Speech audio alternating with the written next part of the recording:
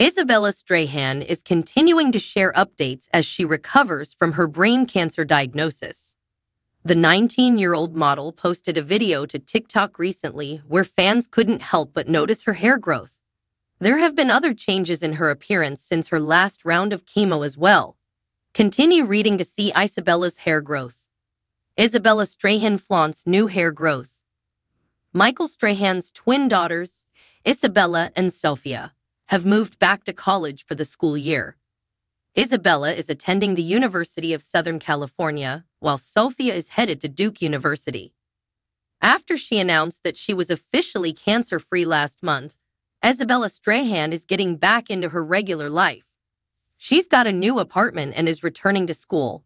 In her latest update on social media, fans got to see the changes in her appearance.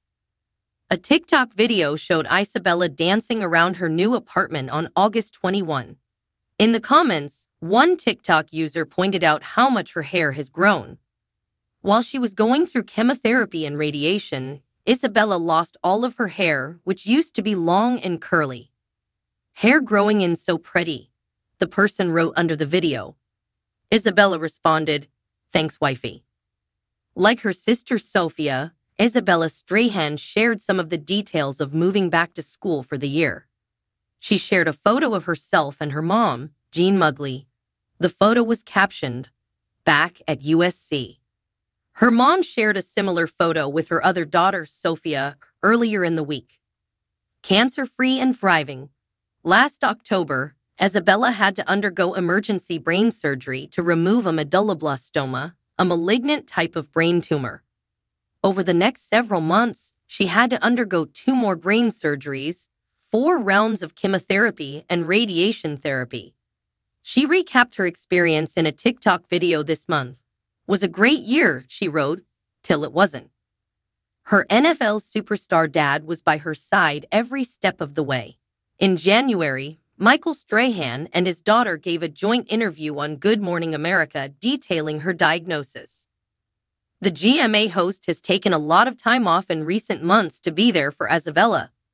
In June, he paid tribute to his daughter's battle against on Instagram after she finished her last round of chemo. He wrote, "At Isabella Strahan, you are a superwoman. Ringing that bell, finishing chemo, and on your way. You continue to fight with a smile on your face, strength, and determination. I am one proud dad. Love you, Bella."